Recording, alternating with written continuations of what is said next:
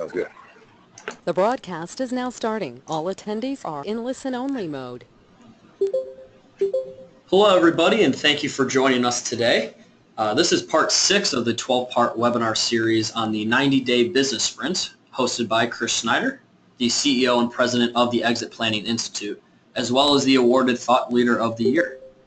A few housekeeping notes before I turn it over to Chris today. My name is Drew English. I'm the program coordinator here at the Exit Planning Institute. These webinars are being recorded, and I will be sending the recording out to you after the session today. So just look for an email from me later this afternoon with the recording. And then if you have any questions, please feel free to email me or call the office here. I'll be more than happy to help out any way we possibly can. But with that, I'll keep it short and sweet. So I'll turn it over to Chris here, and we'll dive in for today's 90-day business sprint. Chris? Thank you, Drew. Everyone, for joining us today. We've got a big group. We've got about 311 registrants for today. So I know a number of you that are on the call are probably the first to join in the series. As Drew said, may have mentioned, the past recordings are available. If you go to my website, you can go back and listen to some of the recordings if you've missed some of the items from earlier in the year as we're walking through the 11. Today's subject, the value maturity. What I wanted to make you aware of is that over the course of the next 4 months, we're going to be kind of marching through the rest of the concepts of Walking to Destiny. We covered the 3 legs a couple of months ago when I really talked a lot about personal and how to go through personal envisioning and run workshops and things like that to put your personal plans together. We covered that in the 3 legs. Today we're going to cover the 5 stages of value maturity, the Value Maturity Index. Next month we'll cover the 4 C's. The following month we'll cover relentless execution. September, I'll bring that all together for you with a an overview of the value acceleration methodology, which was really a key, important section for me. I know it's very detailed. Most people like that. My suggestion is that people start with section 2 of the book, read the 4 core concepts. If they want to get into the details of actually how to do it, they can read section 3, which gives you the details behind value acceleration. But I wanted a book that talked more about than just concepts. But what we want to do over the next few months is we want to make sure that you understand those concepts, because these concepts are important for you to adopt and believe in in order for you to be successful with value. So we'll cover all of these in the next few months. That up, as I said, with a review of the methodology. We are talking about the value maturity using Value Maturity Index. Today we're going to really focus on how do we manage value through the index. We'll define what the Value Maturity Index is, talk about the strategic questions that need to be addressed at each stage of value maturity. We'll review sample actions that are completed in specifically the build phase. I've got a few success stories I want to share with you, and then we'll learn at the end how to score your value maturity and use it to increase value. I've got a simple scoring system that you can use that takes about 15 minutes for you to do once a quarter to kind of just give yourself a sense for how well you're on track to maximize your value. So first question is, what is the value maturity? The Value Maturity Index is really, there are 5 stages to the index. And I call it an index because as you move up the index, sort of like the staircase that I have here, you're becoming more and more mature in the way that you're managing value, or let's call it value management, the way you're managing value within your firm. As your value increases, of course, your personal wealth increases, and so does your business wealth. And there are 5 stages to value maturity. The first is buy, the second is protect, the third is build, the fourth is harvest, and the fifth is manage. And as I said, you really want to step through that in that order, although in most cases, you'll find yourself in multiple stages at the same time. The maturity index implies you should not start into a more mature stage until you have at least started in the previous stage. So in other words, you can't or you shouldn't really, you can't protect, for example, what you don't know that you have. You can't build what you don't know you have, and you certainly can't harvest and manage it. So the very first step in the process is to identify what you have. And as we talked about in previous webinars, that has to be based on fact, not thought. So, you have to go out and you do what we talked about before, a triggering event, a personal financial business assessment to get your attractiveness and readiness score. You correlate that into the range of value to figure out what your valuation is, and that time you're going to have the facts from the assessment and the interview in order to justify that valuation. Once you've identified what you have, then you can move into that stage, right? And you want to protect before you build. And we'll get into this in a little bit more detail in a second as we go through each of the components here.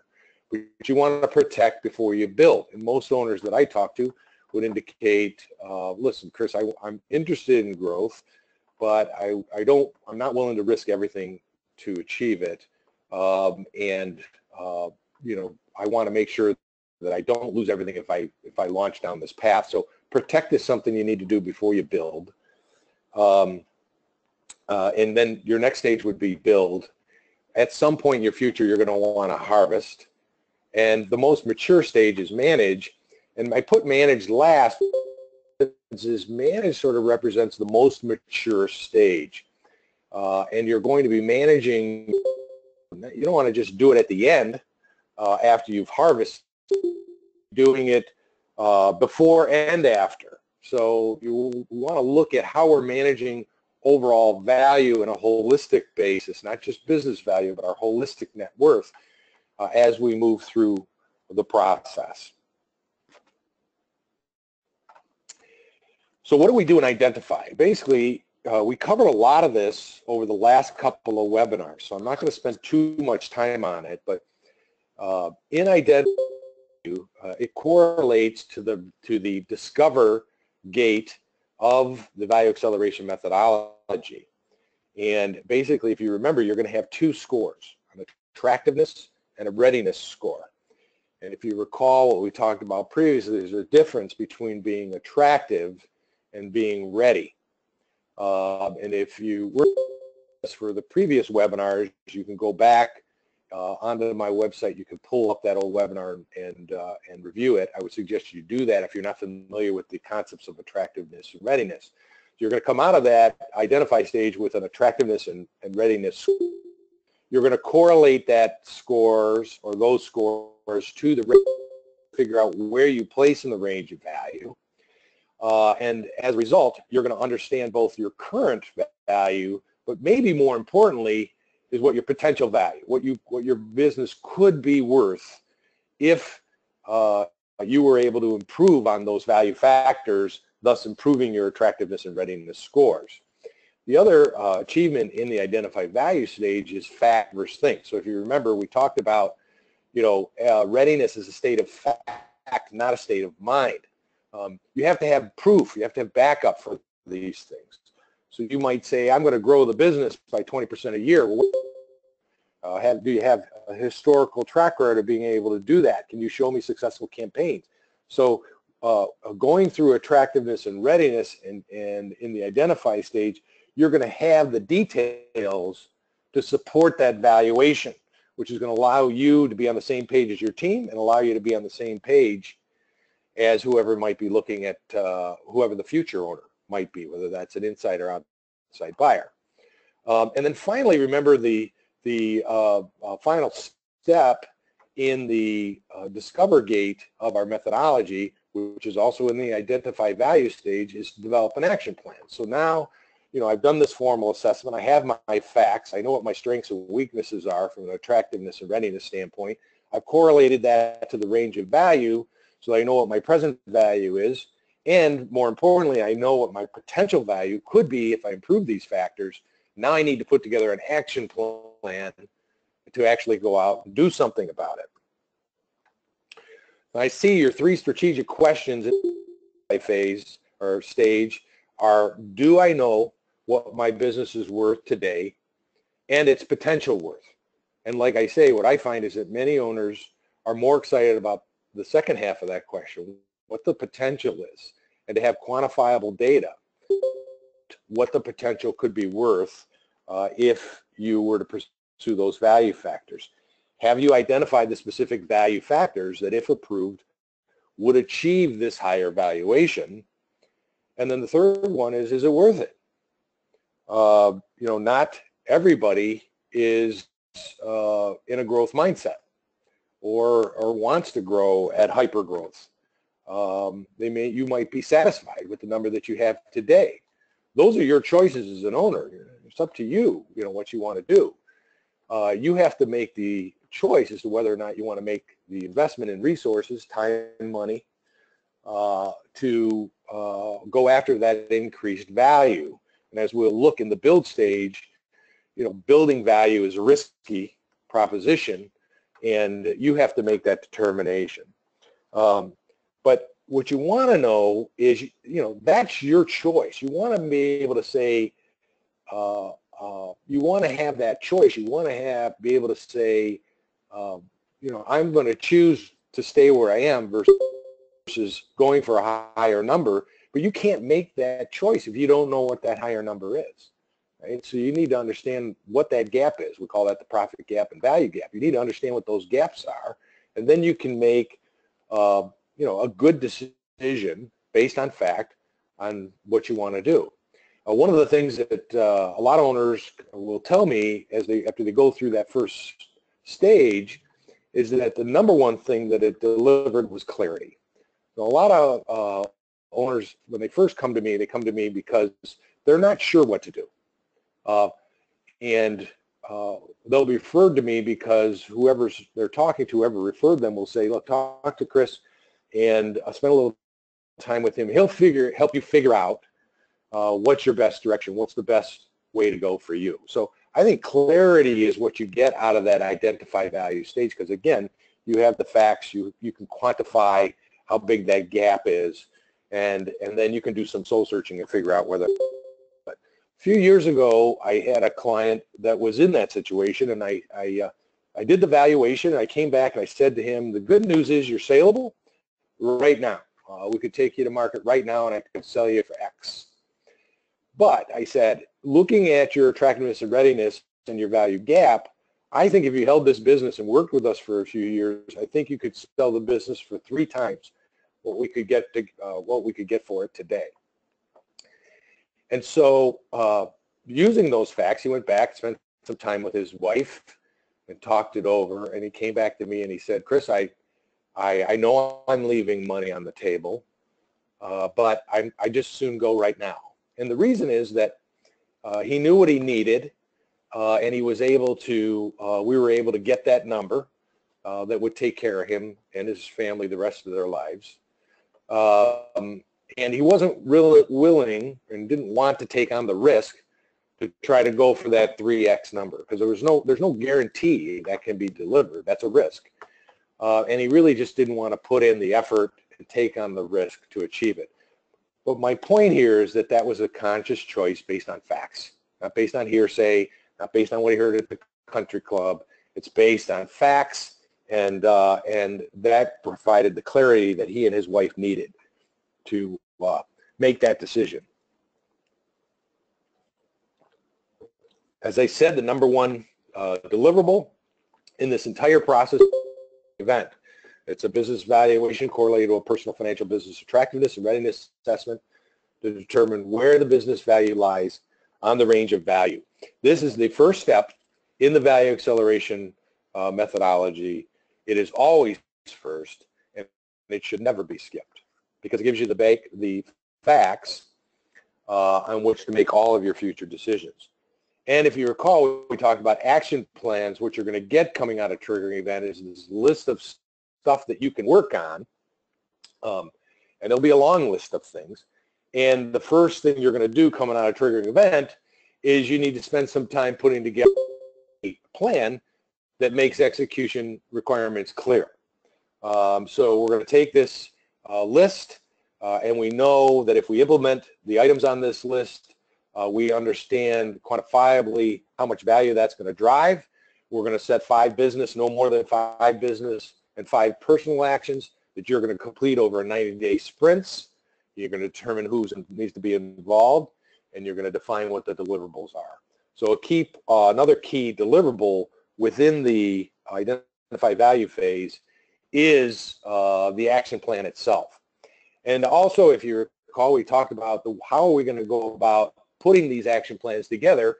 We're going to do this via the concept of workshops, not meetings.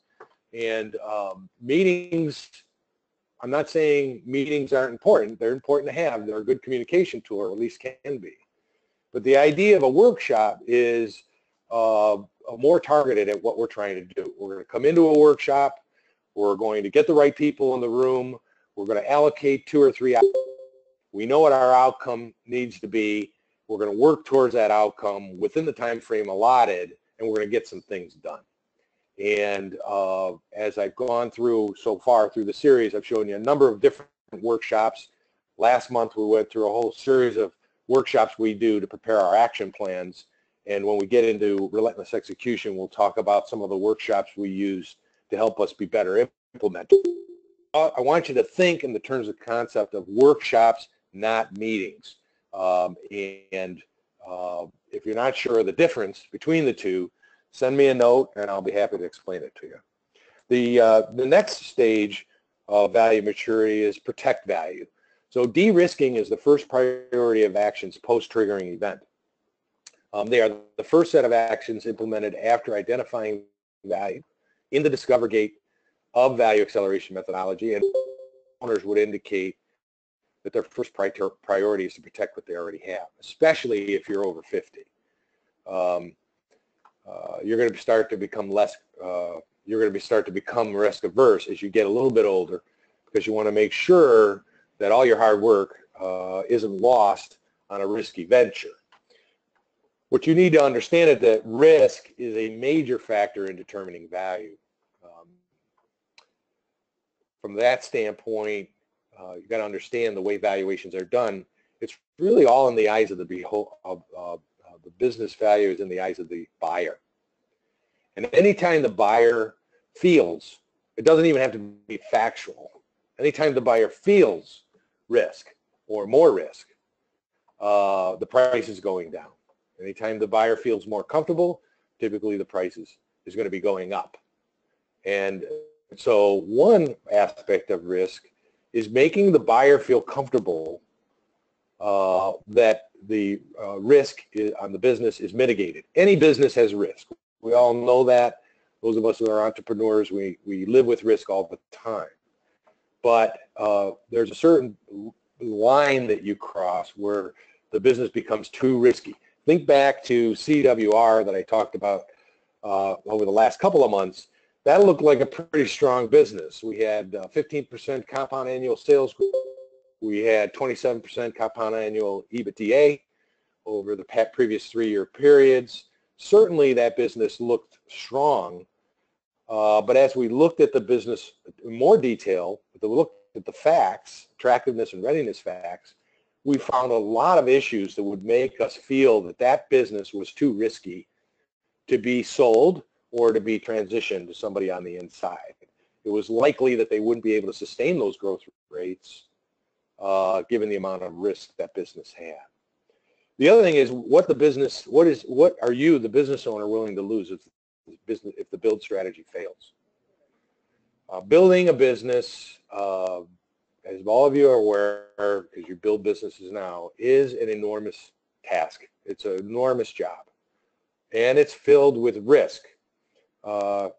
Clearly from identify value, we have present and potential value, so we know what we'll gain, but we need to realize that building is risky, and we have to take and consider that risk in relation to our risk profile, and that is really going to be partially determined by time and how much time you have left. Where are you in your business life cycle?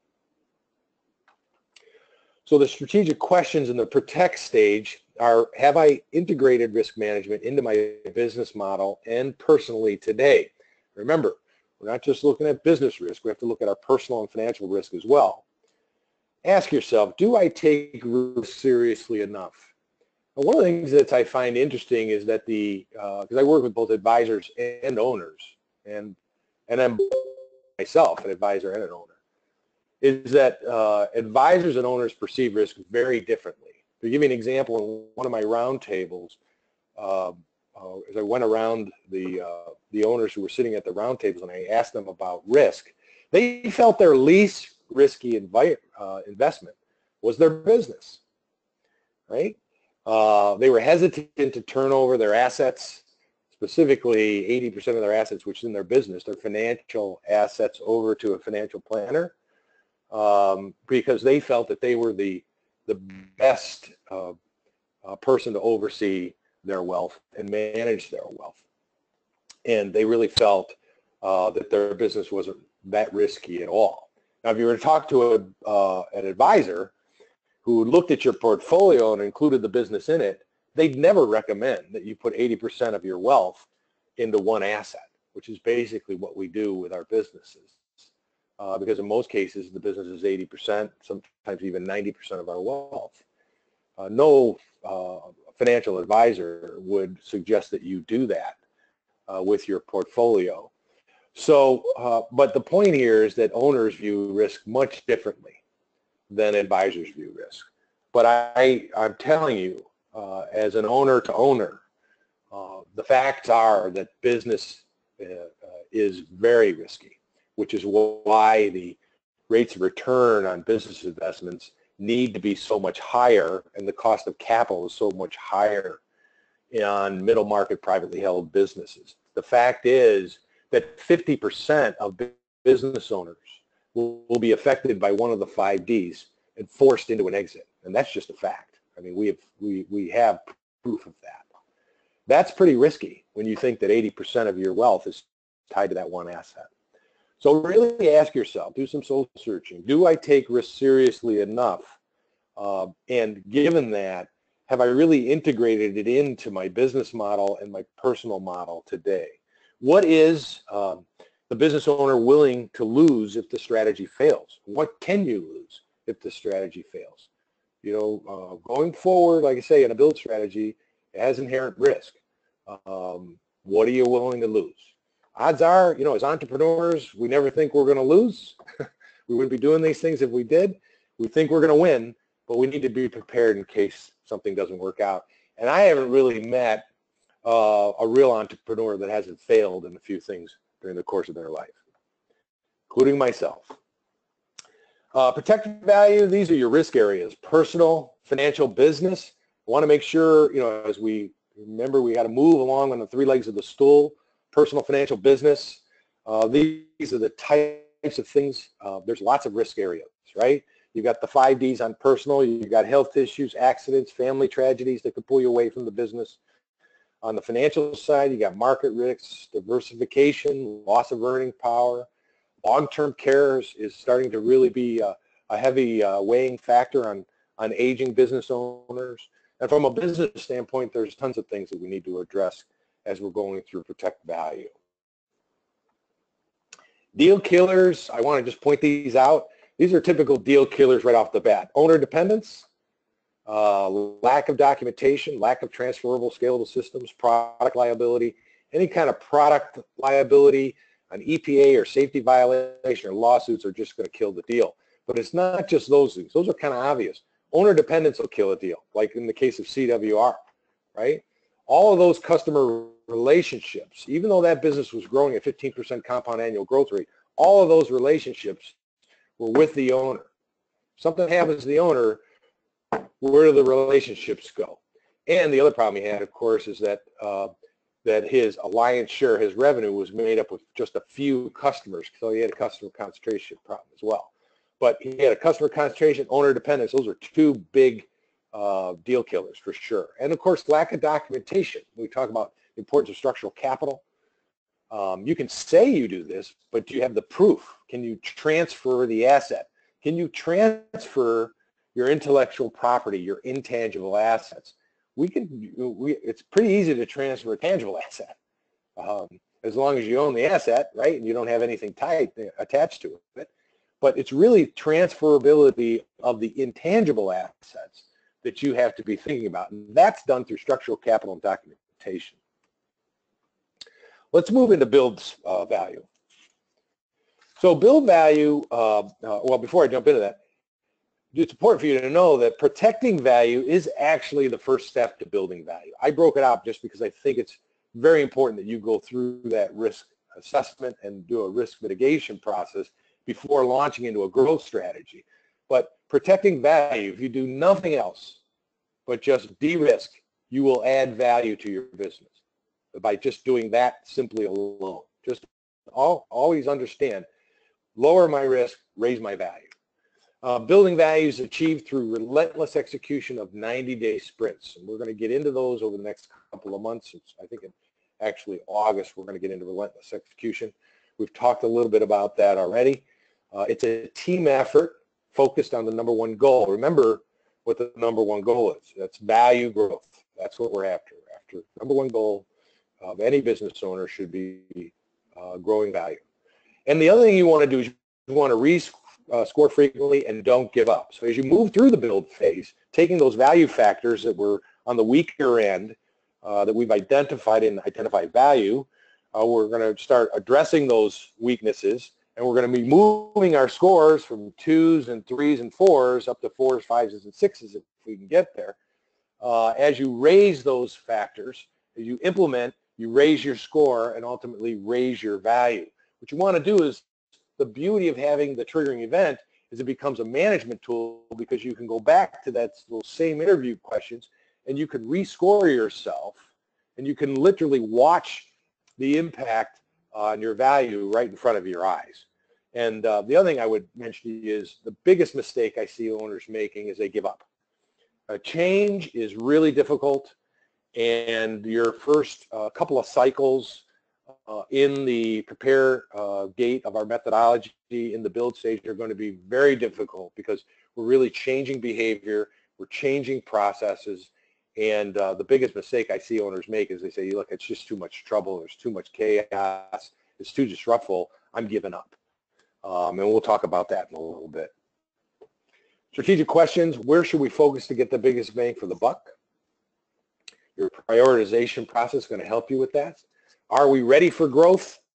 Remember, you want to do efficiency before growth. We'll talk about that in a second, right? You can't just grow. You have to be ready to grow. So one of the things I often say is if you're not ready to transition, you're not ready to grow. The very things that you would do to prepare your business to transition are the very same things you would prepare your business to grow. So either way, regardless of which direction you choose, you have to do those things.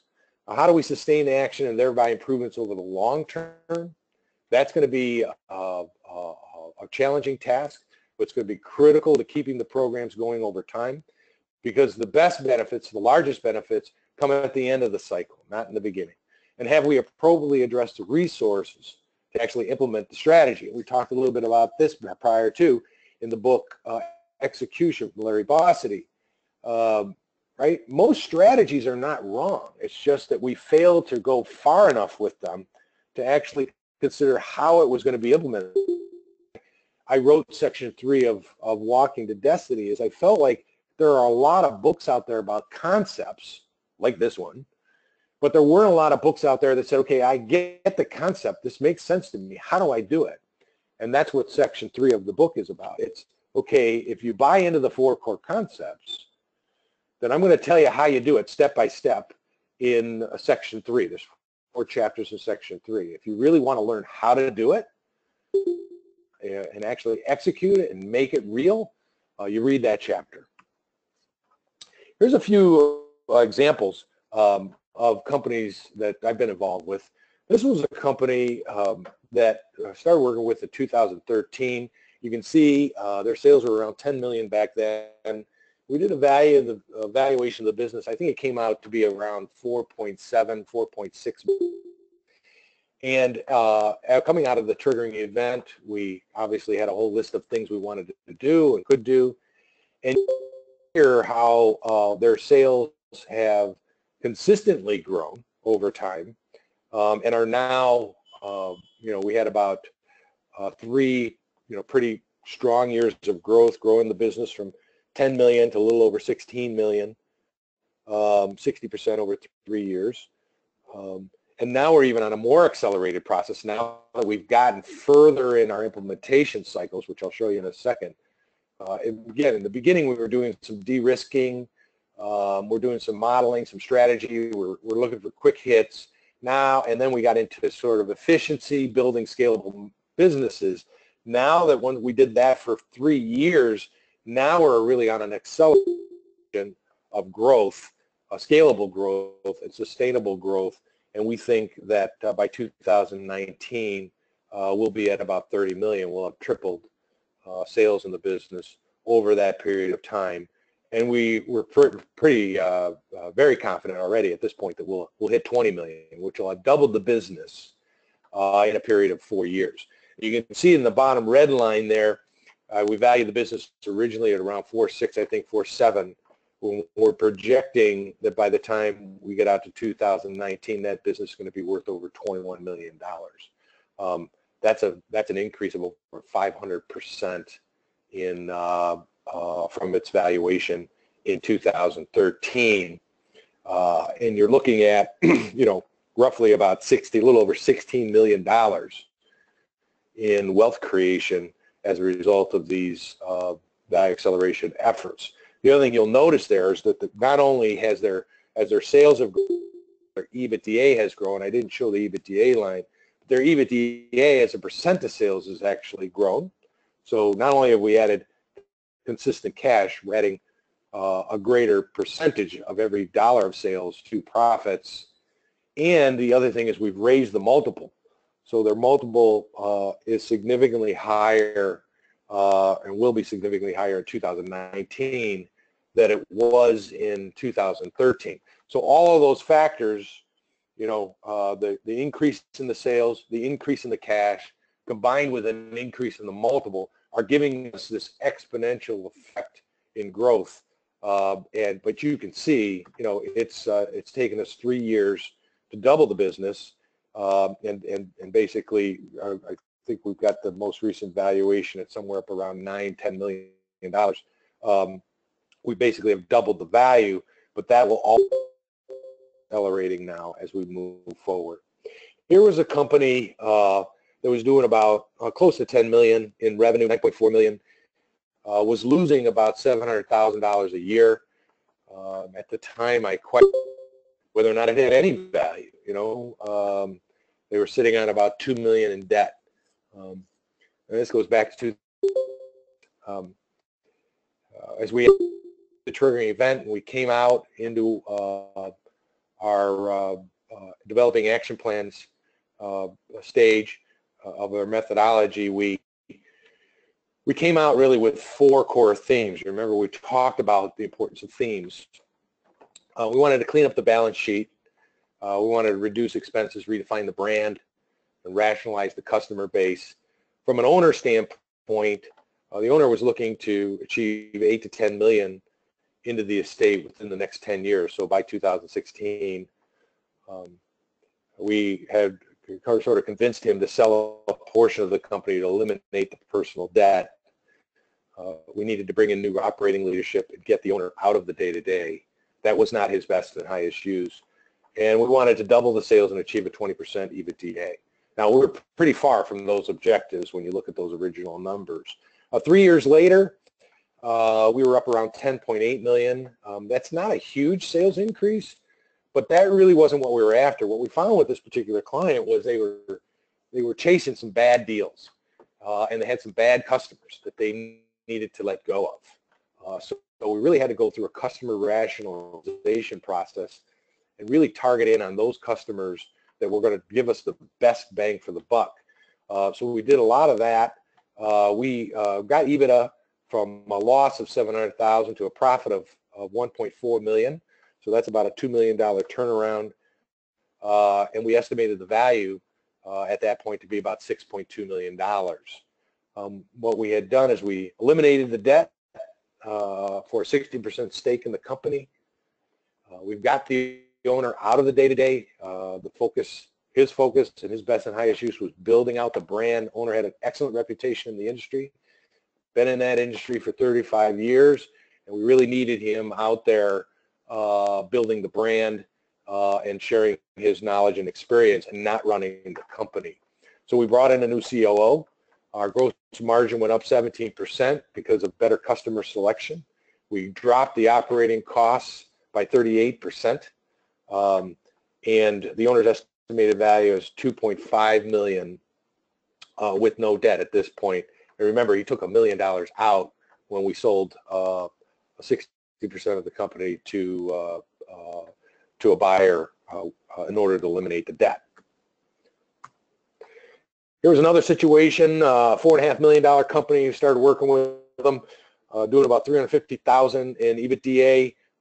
Industry average was about 20%, so they were definitely underperforming within their industry. We estimated the value back in 2002 at $1.4 million, about 4 times.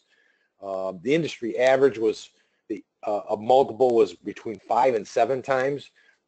This was a tech company, so we were, pretty much working in the high tech, high end, good size multiples. This is also back in 2002. And because they were underperforming, we didn't even have them up. We had them well below average at 4 times, is what we figured was probably the best we could do at that time. Our solution centers versus commodity, we had to get out of the commodity business. We had to enhance the management talent. We needed some rainmakers. We needed people who, if we're going to go to a solution center versus commodity business, we needed people who could manage solutions. We needed improved gross margin by 10+%. One of the things we learned is that, I remember this was a $4.5 million business at the time. We wanted to get after $1 million accounts. For every $1 million account we could add, there was about $500,000 of what we call tag-along revenue. And so it became an objective of ours to add $1 or $2 million accounts every year. And as a result of that, we knew that would really bring along another $500,000 to $1 million in sales. So 1 or 2 big accounts per year, and the only way we were going to be able to achieve that, Fortune 500 companies.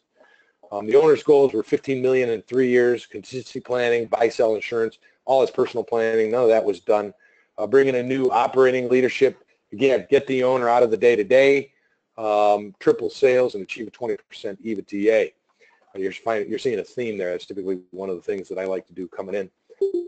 After value enhancement in 2005, we were able to grow the company 3 years later to $12.2 million, a 39.4% compound annual growth rate.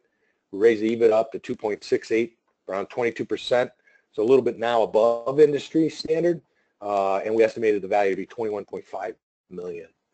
That's basically $20 million more than what it was worth 3 years prior. And a big reason for that was not just the turnaround in the financial performance, but the multiple. Now, instead of trading below the average range, now they're trading above the average range, and I wasn't sure that 8 was going to even be. I actually thought like 9 or 10 might be a better number. Some of the things that we did, we brought in some senior partners, each who were required to drive $2 to $4 million a year. The owner got out of the day-to-day, again, focused on building the brand. We added a new COO, a new VP of sales. We developed 5 solution centers, or what we called practices.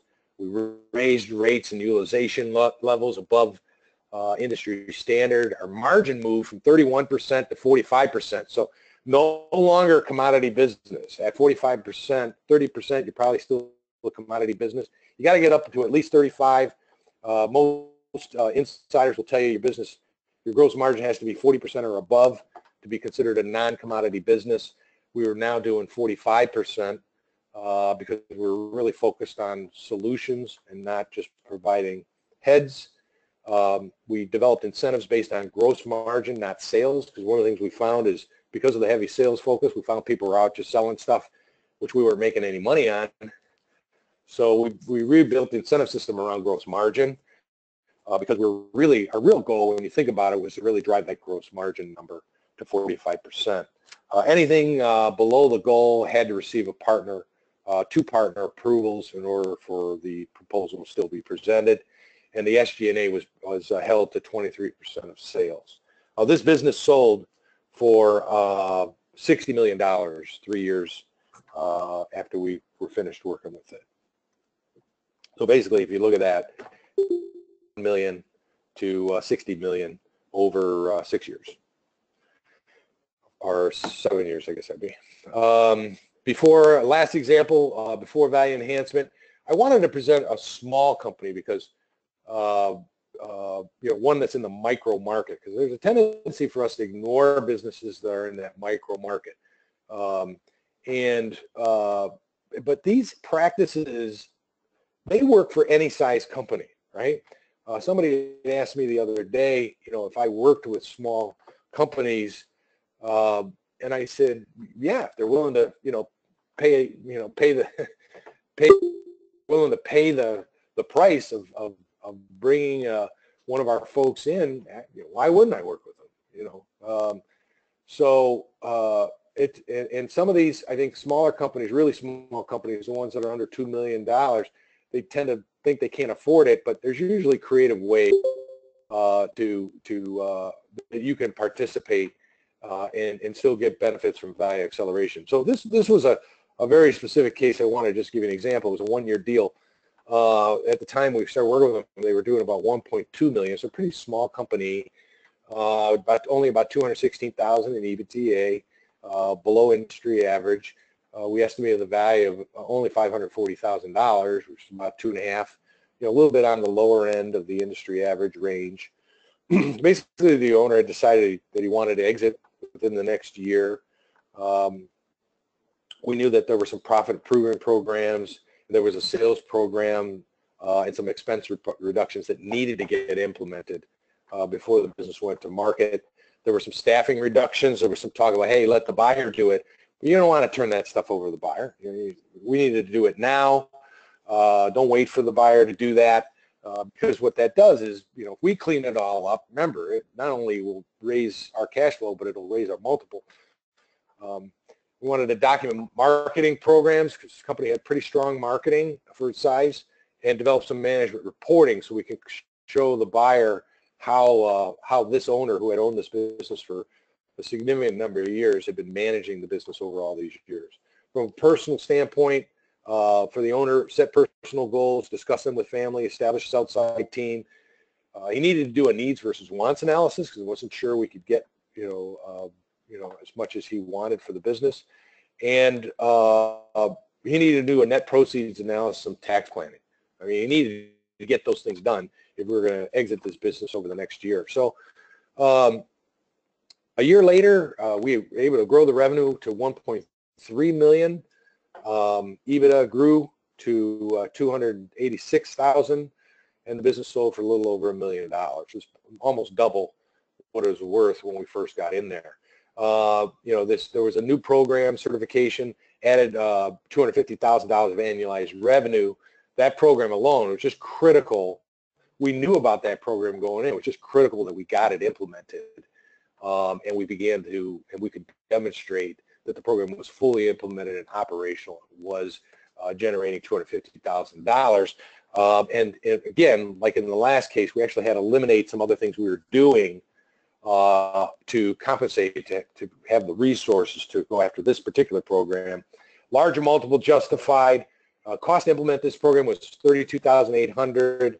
We generate almost $500,000 in additional value to the business. Clearly, a good investment by this particular owner. that just gives you a few of the examples. What are we doing in the build stage? Well, here's a list of the different kinds of things that are going on in the build stage. Remember, you're going to come out of triggering event. You're going to have all this stuff. You're going to put some themes together. You're going to put some projects together.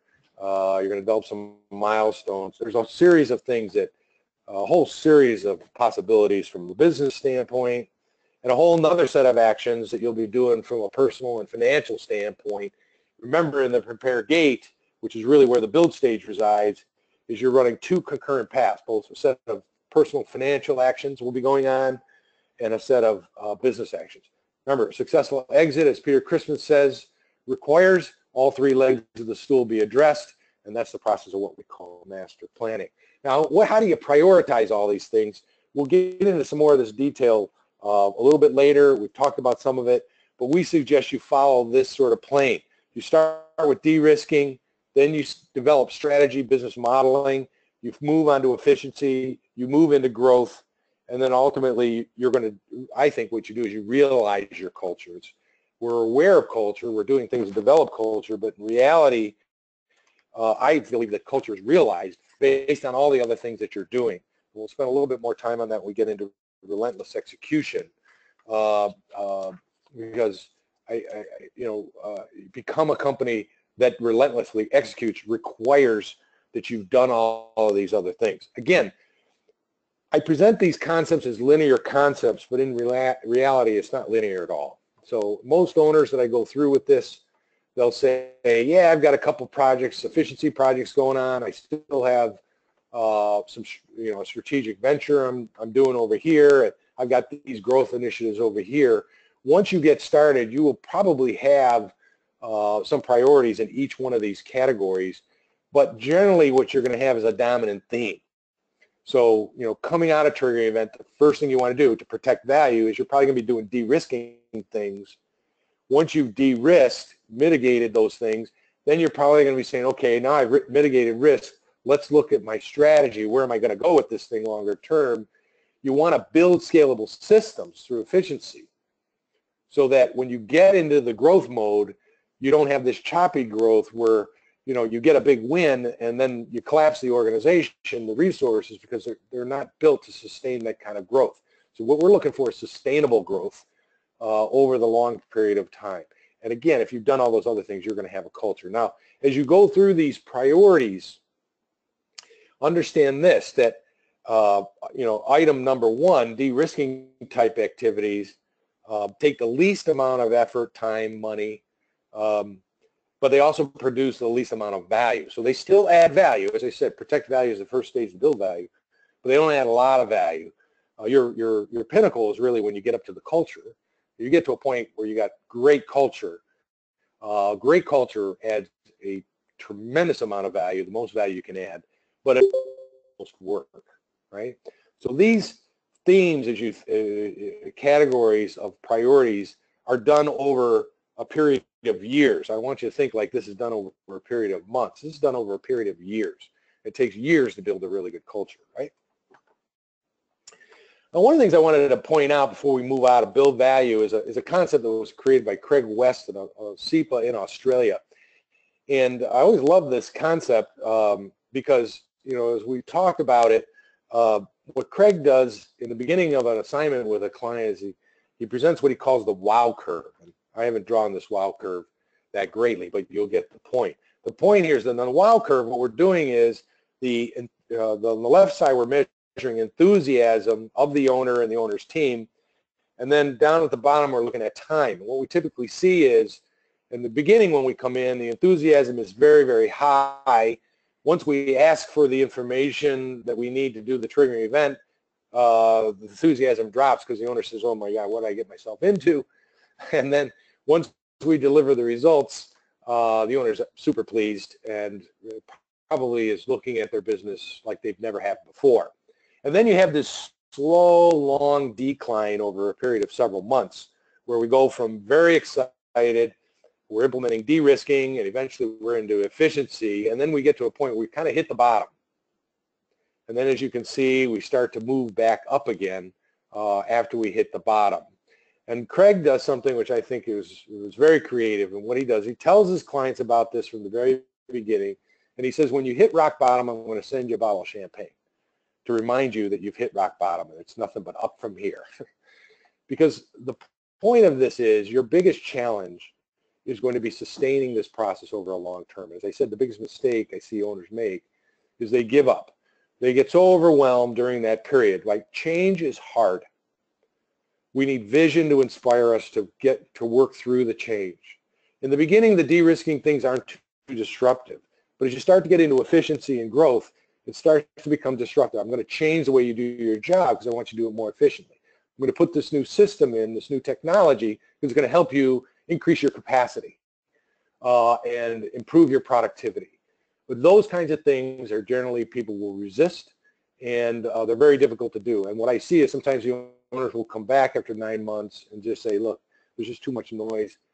I got to cut this off, and they give up.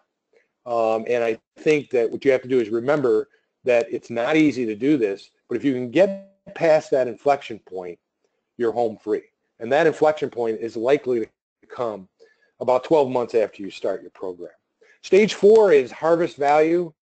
I love this. I think I could summarize it in this quote from Winston Churchill. I felt as if I were walking with destiny and that all my past life had been a preparation for this hour and this trial. I thought I knew a good deal about it all. I was sure I should not fail. And this was really what he was saying is, I was been preparing my whole life for this day, for this event in my life. And in effect, when you're working on your business, you're doing the same thing. If you get to a point where the big event comes, your opportunity to harvest that wealth, and you haven't been prepared and getting yourself prepared, you're going to miss out on that opportunity. Because it's just the fact is that harvesting a business is a multi-year, difficult, expensive, time-consuming thing to do. And it can be terribly disruptive. It's all those things, and none of them sound good until you get that big hunk of money that you've been working your whole life for. And the value, your net worth, grows by a factor of 4 to 5 times. But I'm just telling you, if you haven't prepared, if you haven't identified, protected, and been building, you're never going to be able to get to harvest the wealth in your business. And the fact is that at some point in your life, you are going to want and need to harvest your wealth. And you need to understand that there's a 50% chance this will not be on your timeline. And preparation is your key to achieve your destiny. The 3 questions in harvest value: do I want to keep growing or do I want to exit? The first thing you should be doing, this ties to the decide gate of the methodology. What you want to do is you want to bring exit planning into the present. You want to ask yourself, do I want to keep growing or am I ready to exit? Because depending on which decision you multi-year commitment to do one or the other. And so what we like to do is we like you to ask that question every 90 days. Re-up, recommit to growing the business, or decide you've had enough and I want to go another direction. There's nothing wrong with that at all. Really up to you. But again, it should be a conscious you're making, not one that's forced upon you. Have you explored all of your options? I'd say in at least more than half the cases. When I go into an owner, they haven't explored all their options. And I've had owners think they wanted to sell and end up doing an ESOP, think they wanted to transition to a family member and then selling the business outright. You need to explore all your options. You need to give yourself time to explore all your options. Remember from our State of Owner Readiness survey, 66% of owners said that they were not aware of all their options. And the last questions are really, am I ready? Are you personally ready? And is your business ready? Is your structural capital in place that if your intellectual property can be transferred to a buyer? If you decide you want to cash in, if you decide it is time to exit, there's basically 7 ways to do that. IPO is a valid option, but it's not one that we typically see a lot of middle market privately held companies doing, so we kind of gray that one out. You basically have 4 inside options and 4 outside options. And which option you choose, it doesn't matter. You need to identify, protect, and build regardless of which option that you choose. You can go to my website at SnyderValueIndex.com and download an article I wrote called Are You Ready? It's a checklist of 10 things to check if you are. And I would suggest you go do that. It's a simple little tool that you can do. something I would hand out to owners before I would go out to see them. Usually they fill it out. It just kind of gives you a little checklist. The last and most mature stage is manage value. And remember, what we're doing is it's the most mature stage because we want to manage value holistically. We want to manage both business value and personal value. And we want to look at that in the context holistically. And we need to be able to, we want to be able to do that before the exit as well as after the exit, right?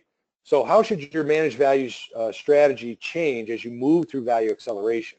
It will change. It will be different depending on where you are in your business life cycle and in your personal life cycle. Income to support my lifestyle without the income from the business. You need to know what your needs versus wants are. I know we all want to sell the business million, but if you got 10, is that really all you need? And is it possible to have multiple exits? And in the future, I'm going to have a friend of mine, Sean Hutchinson, who's now out of the Denver area, talk about this. It's a concept that he's pursuing. A lot of us look at the exit as a once-in-a-lifetime process.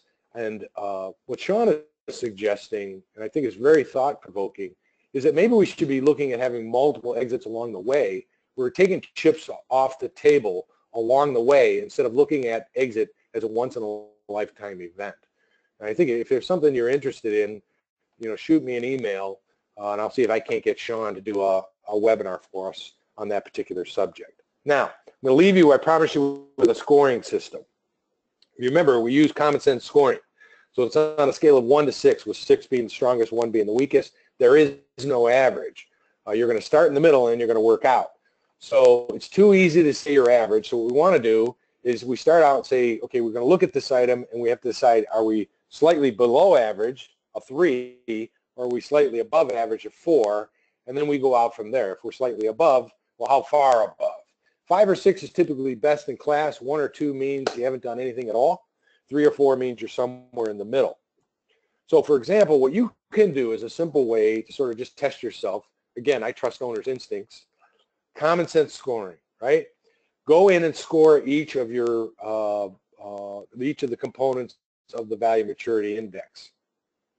The maximum score in each category is 6, so your total maximum score would be 30. You could score yourself in each case. In this case, I scored this business 43233. He got a total score of 15, so he's got a basically an unsaleable, untransferable business. Anything less than 16 is not saleable, nor is it transferable. You will not be able to harvest the wealth of your business if you score below 16. 16 to 19 means you're going to leave money on the table, right? You're not getting all that you deserve.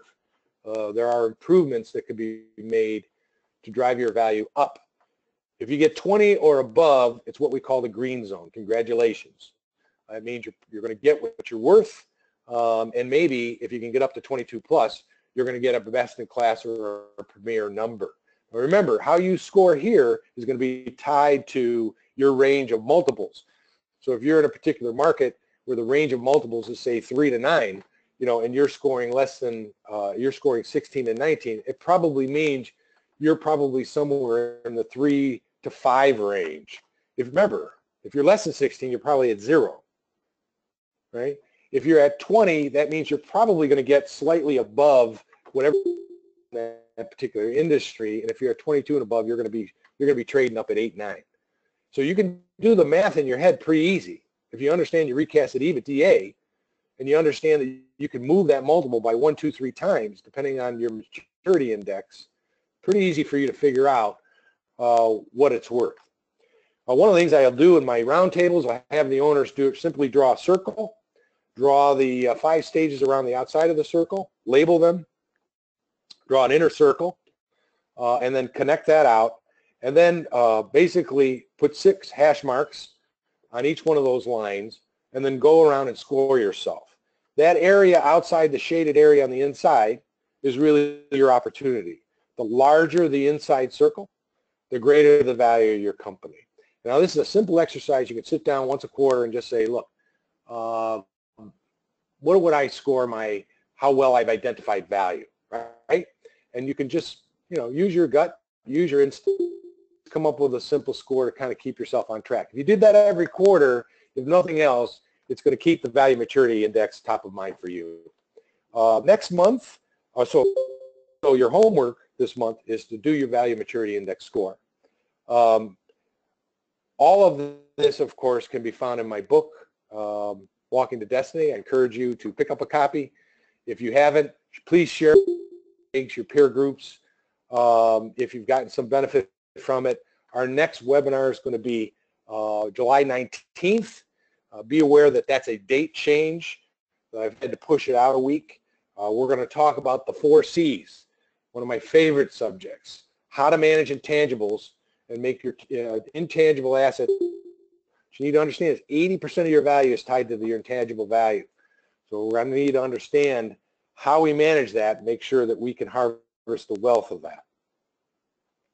And I also want to remind everybody, if you're in one of these major cities in the U.S., we have an upcoming owners forum. Would love to see you there. You can get more information by going to Business Owners, or you can go to the Exit Planning Institute's website as well. I want to thank everyone for attending. Hope you got a lot of benefit, and I'll see you next month. Over to you. Thank you, Chris. Appreciate it. Thank you, everyone, for joining us today. Like I said earlier, the webinar will be passed out. The recording will be emailed to you later today, so look for an email. And then any questions, be more than happy to take those as well. So hope everyone has a good rest of the day, a good rest of the week, and we'll catch everyone soon.